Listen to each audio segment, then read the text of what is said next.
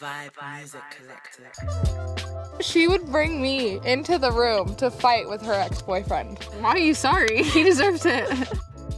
Hi, I'm Kenzie. And I'm Maddie, and these are our first and last.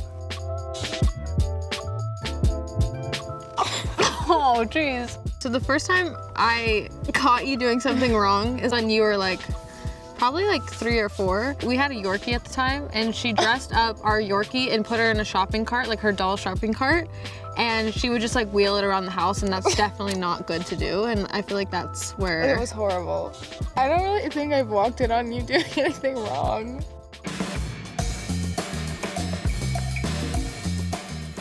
I think the last time Maddie called me in the middle of the night was when she was alone in her apartment. I stay up super late, but you're the only person I know I can call. Yeah, so she called me at 2 a.m. or something, and she was like, Kenzie, I think someone's in my apartment. And I was like, Maddie, why do you think someone's in your apartment? She's like, because I hear police. No, I heard footsteps. I heard footsteps in my I swear, someone was walking up the stairs. And I was like, and they were about to kill me. I'm like, Maddie, you're fine. Don't worry. And then I kept calling you. I was just hoping you'd be like, okay, I'll come over.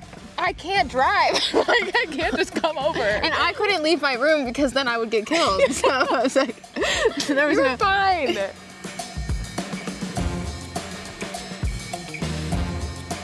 The first time I was super protective over Maddie was when she had her first real boyfriend, and I actually hated him from the beginning. I think I told him I hated him. Continue. So Maddie is a nice girl, and she would never fight with her boyfriend, so she would bring me into the room to fight with her ex-boyfriend. And of course I would just scream at him because I hated him. I'm sorry if you're watching. Why are you sorry? He deserves it. Yeah, true.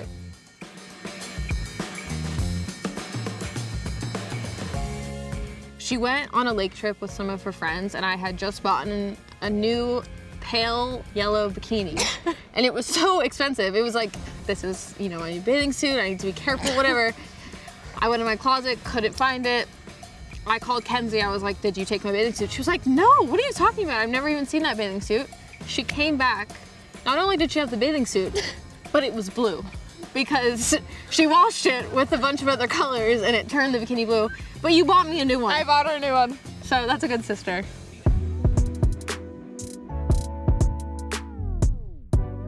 We were at dance, and I think it was over. We had this horse, that horse thing. Anyway, that's besides the point.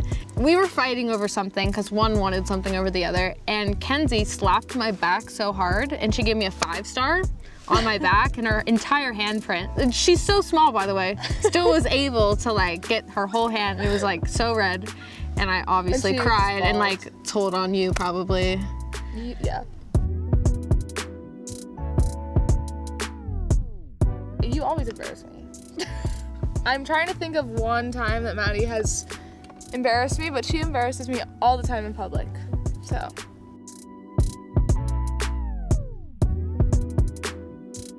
I feel like it was a very common thing, snitching on each other. It was when we would want someone to do something for the other person, so I'd be like, Maddie, can you do my hair? And then she'd be like, if you do this, or else I'm gonna tell mom. Yeah, exactly. Or you would say if you don't give me a 30-minute back massage right now, I'll tell mom you did this. So it was and it's from months ago, so we kind of just use that as blackmail. We held on to things. We really blackmailed each other. But we never told mom anything like that. We never snitched. It was just no, never. It was just blackmail.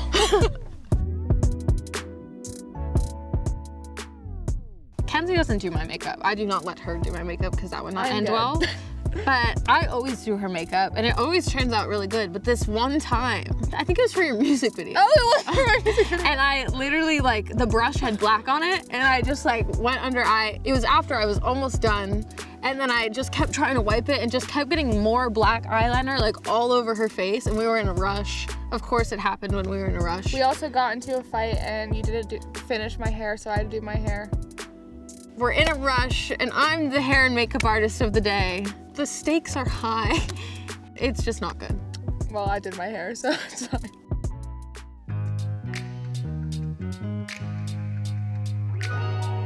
I think the first time I was really proud of my sister was when I saw you in the chandelier video, because I feel like it was your first big thing that you were doing on your own, because we were always dancing together and doing things together. So I was really proud of you for that. And I still am to this day. I'm proud of everything that you do. Thank you.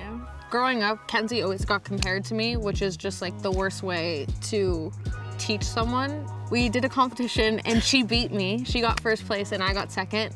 And at the time, of course, I was a little butthurt because I was like, I wanted to win. But now looking back, like, she deserved it so much, and it shows that she is like so capable on her own and she doesn't need to be like me to win. So yeah. You're very sweet. I love you. Love you too.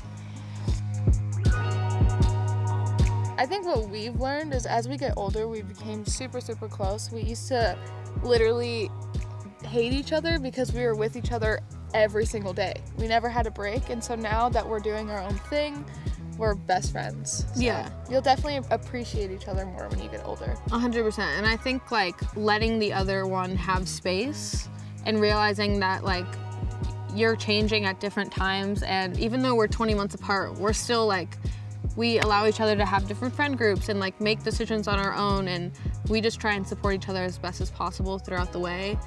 Even if one makes a mistake, we're always there to like catch each other. And we stick up for each other. We always stick up. No matter what, like put your sister first, because they're your partner for life, so.